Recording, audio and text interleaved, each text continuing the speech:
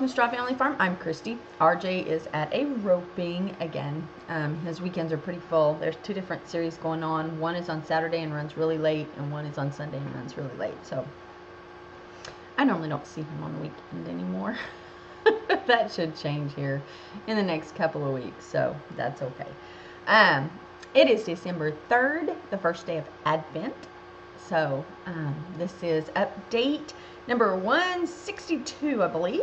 Might be mistaken, but I'm pretty sure it's 162. All right, getting right on into it. In the barn stalls, what do we have going on? Lucky went to his new home, and he promptly escaped. So RJ had to go and get him back. That was, we took him like Wednesday morning or Thursday. I can't remember which day it was. But by Friday, it had to be Wednesday morning because he made it like right at 24 hours.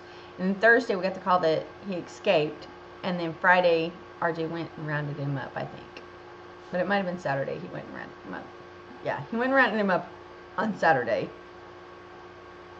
No, he drove him home Saturday. Anyway, it was like right at 24, 48 hours and he'd already escaped. I told the lady she needed to put him in a pen until he got used to everything that she had around her home. So she thought for sure, because he was going out with other steers the same kind as him, that it would be better. She thought it would be fine, you know. No, it's not. So yeah, he found every hole in the fence. She had to go fix fence. She had to replace the neighbor's electric fence posts where he went through.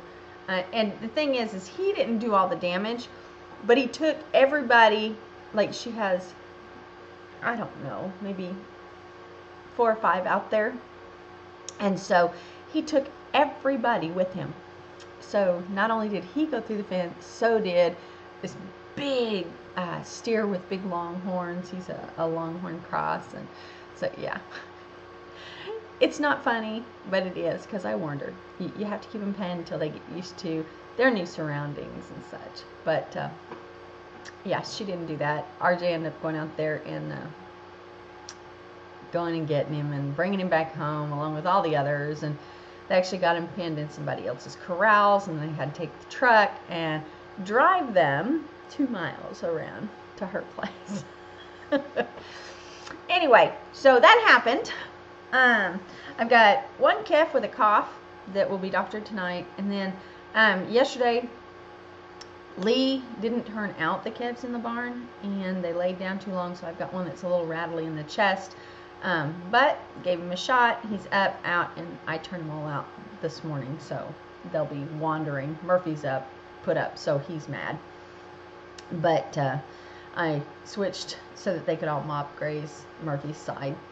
It gives it a rest, and then once a week we let them over there. So I'm hoping in the summer or in the spring, when everything greens up, I can just start flipping the horse or the miniature donkey and the sheep, maybe each month or so. You know, let them eat and graze, and then go back, and it'll be so that it's not so grazed down.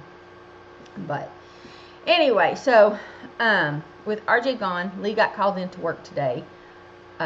So I kind of got up, got the chores done. I've got a mechanic coming to change some spark plugs in my truck and flush the old radiator. And I've got to get out there and get the hay mangers done. I'm going to start putting them together, what I can figure out so far. My problem is I don't want to have a leg that sticks out. I want it attached to the wall, which is great where the join is, you know, where the corner is. I can have it attached to this wall, and I can have it attached to this wall. And then out here, there's no wall. And I don't really want to put a leg on it. So we will see. I think I have an idea in mind, but I just can't work it out in my head. So I'm going to see what I can do about that, and yeah, we'll see how that goes. But anyway, I'm going to work on those today. I also have some stuff to do. I guess that would be in the back up, off track, rabbit hole. As far as animals, that is really all that's going on. Durf and Ice are doing great out there in those stalls. I just need to get their mangers done. And then everything is good. We've got 1 more month of breeding, and then the men go back in the man pen, and the ladies all go to the pasture to get ready for birthing. So, yeah, let's see. Mending fences. Pretty much, I haven't done a whole lot of work. I've been stumped on those hay feeders. I mean, I spent 2 days just looking at my plants, not being able to make any headway. I do little things, but nothing I could get done. I just couldn't figure it out. And so finally yesterday I just walked away and said I'm not even going to look at it. We'll see what happens. That's all I can say. We do have to get a new water feeder out there for the new horse run. And I found some spigots, some hydrants that I want to pick up. So we're going to put in plumbing. We're going to redo the plumbing that's in the first horse pen, and we're going to add plumbing to the third, fourth, 1, 2. The first one is between the first 2, and the other one is right between the other 2. So it'd be, there's 1 pen that has water, another pen, and then it's right in the fence line, and this one's going to be 2 fence lines out. So it's going to be like the fourth. It's in the new horse run. We're going to add the new one, and that way the sheep can be filled from it, and we will not need as many hoses. I like that. I really do. So, anyway, we went to get the hydrants, and they said they had them online. They said they had 5 on hand. We got down there, and they didn't have any. So, yeah. Let's see. That's coming up.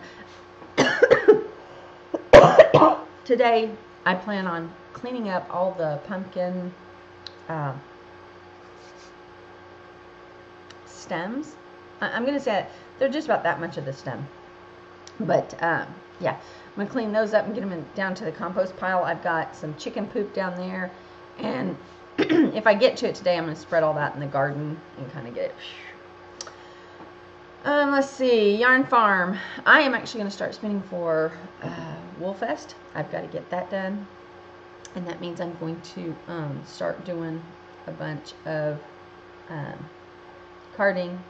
And I'm going to spin it before I diet this year. I'm just going to. So, anyway. I've got that going. Not really, I have sat and looked at this stuff. I did the grocery shopping, little stuff. I decorated for Christmas. That's in the farmhouse, though. Okay, so back on track. I'm just going down wormholes today. No RJ to keep me on track. Sorry. And I'm not half as funny as he is. Or half as funny as he thinks he is.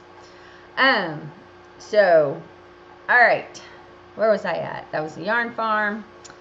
Mending fences in the fields. Like I said, I've got some compost. I'm going to take the pumpkin tops and put them down in the compost pile. That's really, we closed the garden down months ago. I do have that trellis video that I am going to put up.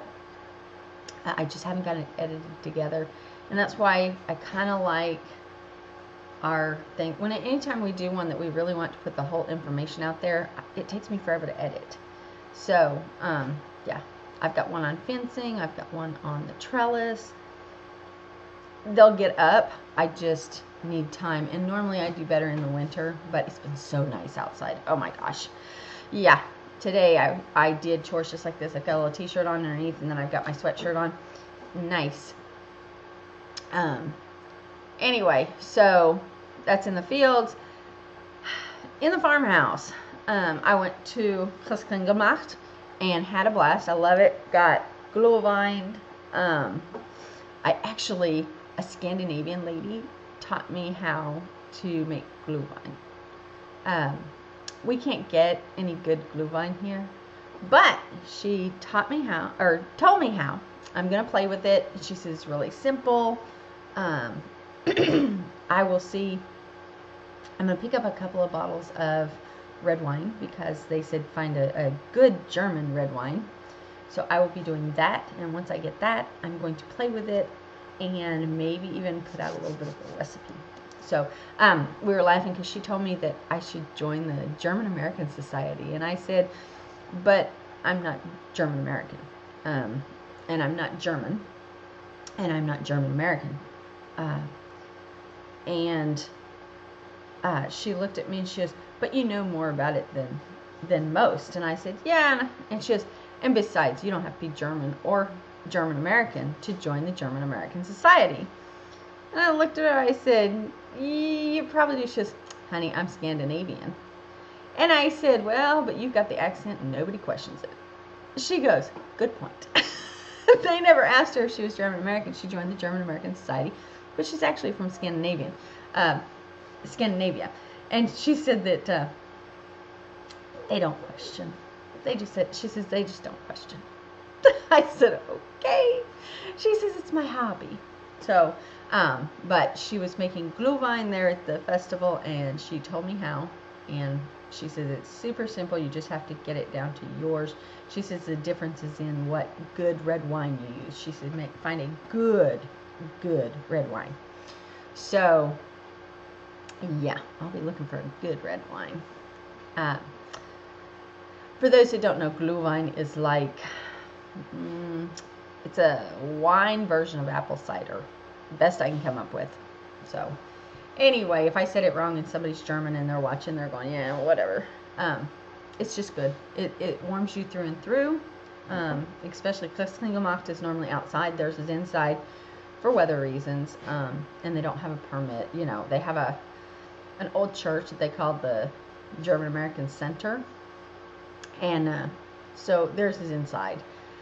But it is what it is. I will show you. I got a couple of treasures I'm really proud of. First, I got this.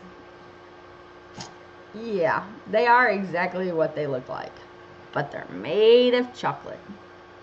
So you get a little sample of the liqueurs, and then you get a chocolate bottle to boot. Then I did pick up, I added to my little scene up here, and I picked up this little guy. I don't know why, he just spoke to me. He's like hand carved. He's got little wires. He's connected with wire. He's not connected with, I wish he'd been connected with the old-fashioned pegs, but he's not. I'm not going to hold it against him. And then I got my little Schmuckermann, and I plan on getting another one of these. This is a very traditional thing, and what this is, and yes, I've done one. That's an incense. It's a, and I don't even know where my box of incense went. I bought traditional German incense, but these, you can see it's got a hole in the top. Oops. And when you do the incense, then you put your little thing on top, and it actually looks like smoke coming out of the chimney. I got, this one's called the Witch's House. Now, the reason for the Witch's House is because it is from Hansel and Gretel, which is a German folk. I don't know, do you guys read Hansel and Gretel here? I don't know if you've even heard that story. But anyway, this is Hansel and Gretel. They get lost from their father, and they end up meeting a witch with a candied gingerbread house. They start nibbling on the house. They get caught by her, and she wants to fatten them up to eat them. So anyway, it's just a folklore. But I got this one because they're pretty expensive to get imported. Next year, I am going to buy me a big Schmuckermann, which we're talking about $50 or $60. So, but it's something I've wanted. My mother had one, and she won't pass it on, so I'm gonna have to buy my own. And she may have passed it on to my brother or sister, and I just don't know it, you know. It might not be that she just didn't want to pass it on. She only has one, so she's gonna have to pick a child. So I have an opportunity to buy another one, so I'm going to buy a Schmuckermann.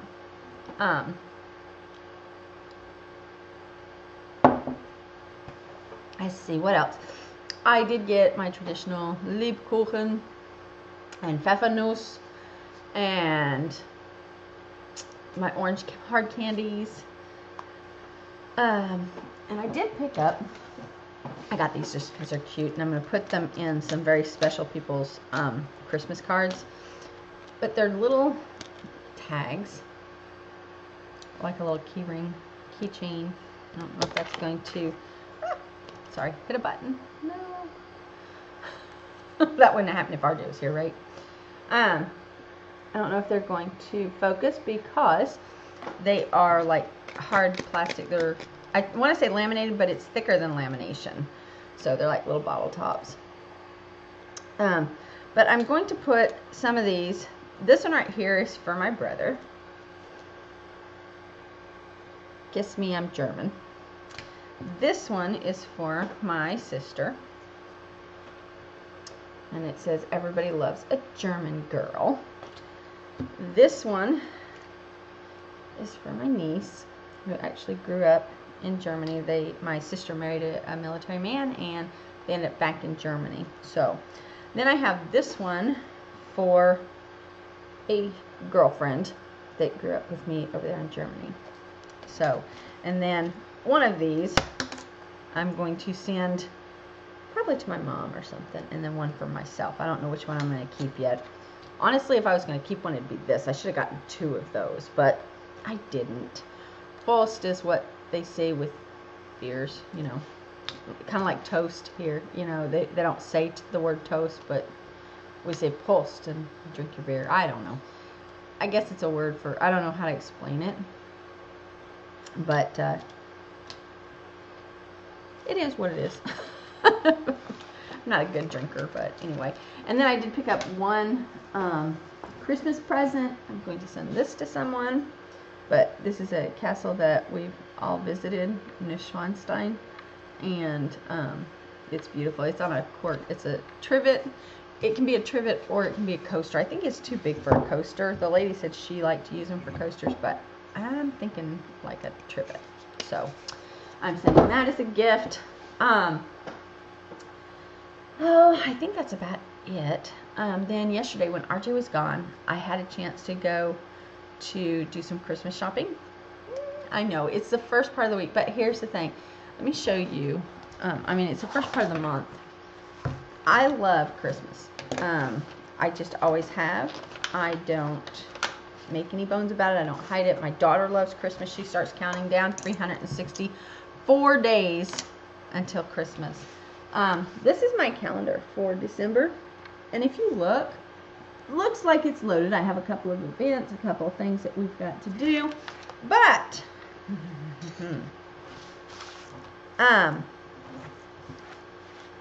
the Kusklingelmarkt is on the 1st. I made my candy bags yesterday. Today is the first day of Advent, so I'll be doing Advent. The 4th, I will decorate the house. I'll finish up decorating the house because honestly I had to dig it down my Advent wreath, so I've kind of already started decorating, as you can tell from this stuff up here. It's not done, but I will finish decorating the house tomorrow. Then on Tuesday I'll decorate the outside of the house. By Wednesday I have to have my letter finished, which I've already started, my Christmas letter. I will mail out all the Christmas cards on the 7th. On the 8th, I will set the menu. 9th, I'm going to wrap gifts. You get the drift. I do one thing Christmas throughout the entire month of December. It's just what I do, and I always have my hat on. When I worked at the shelter, people just thought it was funny. I always have my hat on. But, yeah, I'm pretty much gonna go there, you know. I mean, that's just the way I am. My daughter and I both love Christmas. I love the whole season. It's just what we do. I've already bought my hot chocolate mixes, which I do an array. We have a little welcome basket. I bought my eggnog. I will find a good bottle of wine for Christmas. That will be my task. I'm hoping to have, I talked to the lady at the liquor store, Linda, who has watched RJ grow up, and she pretty much tries to get me anything that I ask for, but she is looking for a good German red wine. So yeah, she's gonna find one for me, and if she does, I'm gonna pick up 2 bottles of that, and then I'm going to make Glühwein. I've got 2 tries to get it right. I'll probably drink what I get wrong anyway, but anyway, so What else is going on? Just Christmas, just getting ready for Christmas. I just honestly feel like it's not about Christmas, it's a journey to getting there. It's putting that spirit in the air. Really proud of RJ this year. He's not griping, and I don't know why. Normally he is like bah humbug if I turn on the Christmas music.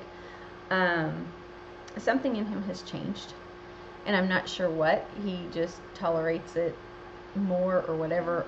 I don't know. He's had a lot of things happen this year that have showed him people that are ungrateful, and some things happen that, you know, just on a personal level, he's like, really? Did that just happen?